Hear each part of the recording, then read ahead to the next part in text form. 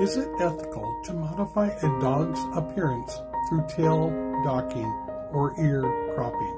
This practice has been a topic of debate for many years, but it's time to consider the well-being and rights of our furry friends. Cutting off a dog's tail or cropping their ears purely for cosmetic purposes is unnecessary and can cause them unnecessary pain and suffering. We need to prioritize the physical and emotional well-being of our dogs over aesthetic preferences. Tail docking and ear cropping can have serious negative effects on a dog's health and behavior. Removing a dog's tail can affect their balance and communication abilities, while ear cropping can lead to chronic ear infections and pain. These procedures are not only painful for the dogs, but they also go against their natural anatomy.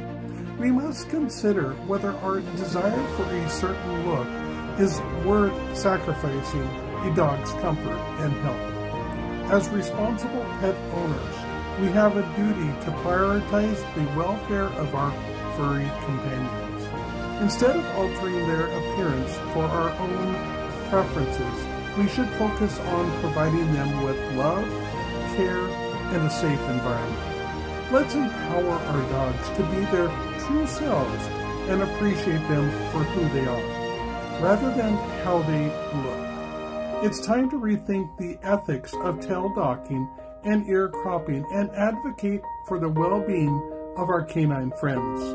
Let's make a stand and choose compassion and respect for our dogs. By refraining from altering their appearance through unnecessary procedures, we can show our commitment to their happiness and health.